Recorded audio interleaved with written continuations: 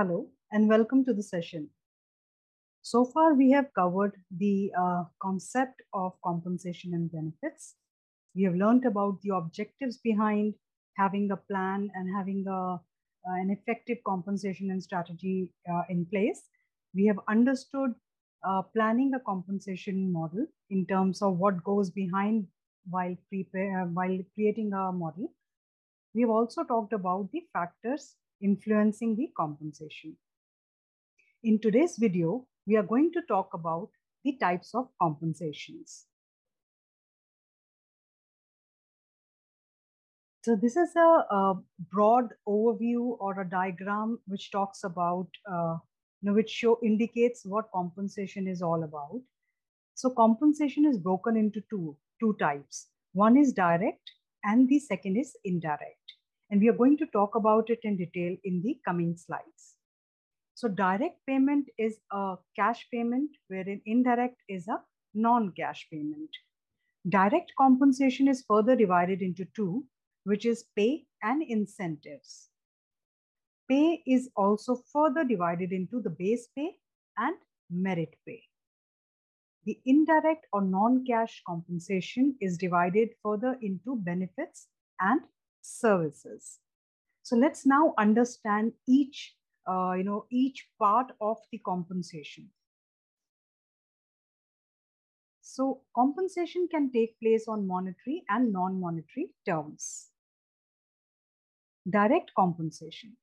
It enables the employers to make sure that employees are getting paid without any biasness inside the premises of an organization. All the benefits, including the employee's salary, as well as health-related benefits, are included in this type of compensation. It keeps the threat of cost incurred loss away from employees' mind that a well-trained employee might leave the organization to the competition. The examples which are, which fall under the direct compensation are bonus, employee rewards and recognition, commission on sales, sharing of profits, paying for working overtime, etc. This is over and above of the wages or the salaries that are being paid to an employee for their services. The second type of compensation is indirect compensation. Indirect compensation indirectly motivates the employees. It doesn't involve the direct transfer of the money between the two parties. Instead, the employees are helped with multiple other beneficial things instead of getting benefit in cash. It eventually creates a sense of belonging and admiration by the company, keeping them away from the front of leaving the organization. The examples are internet reimbursement, mobile phone reimbursement, public recognition, transfer facility, promotion opportunities, paid house for stay by the company, as well as company car for traveling, or free scholarship for an online courses. So we have talked about the two types of compensation, direct, indirect, wherein cash and non-cash compensation, while we further break direct and indirect compensation into further components.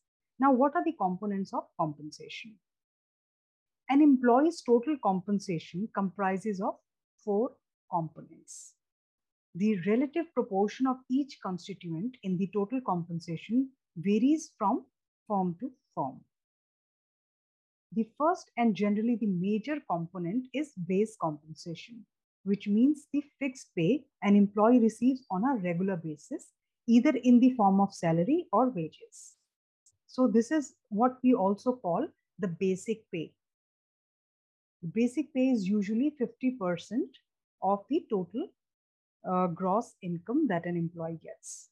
And this is all taxable. The second component is allowances, such as HRA, the house rent allowance, dearness allowance, and city compensatory allowance, transport or conveyance allowance, medical allowance, child education, etc. So the second component, which is called allowances, this is also a cash transaction, but it gives you an opportunity to save your tax. Basically, you are given a certain category or an amount under each category of the component, wherein if you are able to provide the bills or the receipts, you are able to save the tax on that receipt amount, and rest the balance is taxable. So this basically the second component of allowances helps you save your tax under each category of allowance. The third component is incentive pay, planned to reward employees for good performance, such as performance-linked bonus, share in profits, etc. So this is completely, dependent on the employee performance, or if it's the organization performance, it depends on that. This is also completely taxable. The fourth and the last component is the benefits or indirect compensation or prerequisites such as provident funds, pensions, gratuity, encashment of earned leaves, company accommodation, company car, paid holiday, club membership, and stock options. So this fourth component is an indirect compensation where you are not paid in cash.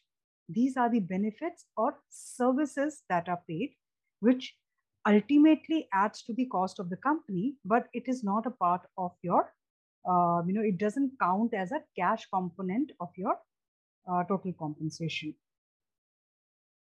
So this is all about in this particular video. We have talked about the types and the further broken down components of compensation. Strongly recommend that you go ahead and read about all these in depth. Google it, find out more details, read books, and understand it better for a deeper understanding. For now, a broad level understanding of what includes in a compensation, I guess this particular part of the information should help. Moving forward, in the next video, we are going to talk about the laws around compensation and benefits. And until then, goodbye, and I'll see you in the next video.